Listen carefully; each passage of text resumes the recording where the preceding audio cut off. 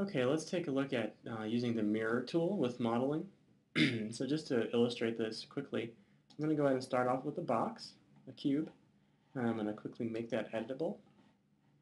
Um, so sometimes when you're modeling, you might be wanting something to be completely symmetrical. So what you'll do is model one half and get it exactly the way you want it, and then you can use the mirror tool to flip the other side.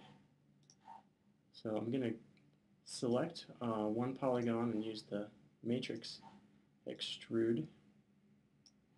Let's make an elephant. So I'll bring this down and give him a little mouth. I'll just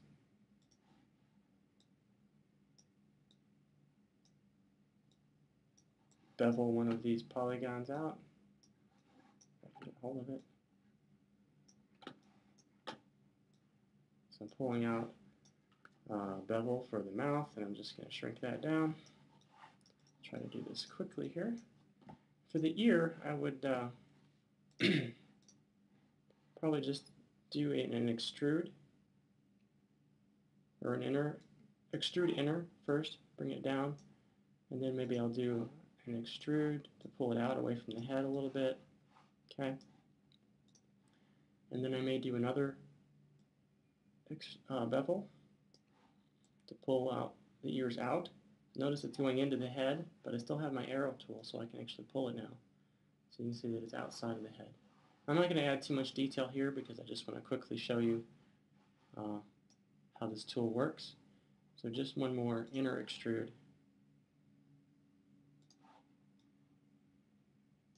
And I'll just nudge that in a little bit. And to make sure this is what I want, I'm going to grab a hypernerves and put my cube in there. Okay, well it looks more like a Princess Leia ear right to me right now, so I can continue editing. I might pull this down, I might pull this polygon back, maybe I'll pull this one back, maybe I'll rotate this one out a little bit, pull it away from the head. Okay, well that's looking a little bit more like an elephant ear. And so I think I'm happy with that, and I want to go ahead and mirror the other side so it looks just like that side. I'm going to turn off my hypernerves object. I'm going to select my cube, pull this polygon out just a bit, and I'm going to go into the right view because I've modeled this along the x-axis. So I'm going to go into the right view at the bottom, and what I want to do is to cut my object in half. So the first thing I'm going to do is grab my point select tool. I'm going to go under structure and choose the knife. I want to tell it, I'm going to uncheck visible only. I do want it to constrain to a 45-degree angle. I'm going to click up here and hold shift, let go. Let go of the mouse first and let go of shift. And since I unchecked visible only, it will have cut through my entire model. So just to check that, I can go into the perspective view, rotate around, and see that I do have a line all the way down the center. And now I'm going to use my rectangle select tool.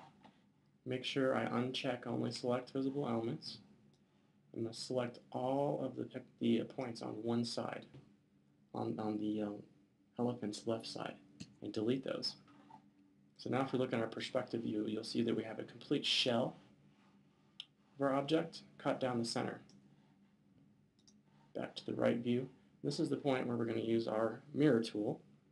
So I want to be on the polygon select tool, select all my polygons. You can also hit Apple A, Command A, and now structure, mirror. If you just click out here and drag, you'll see a vertical line.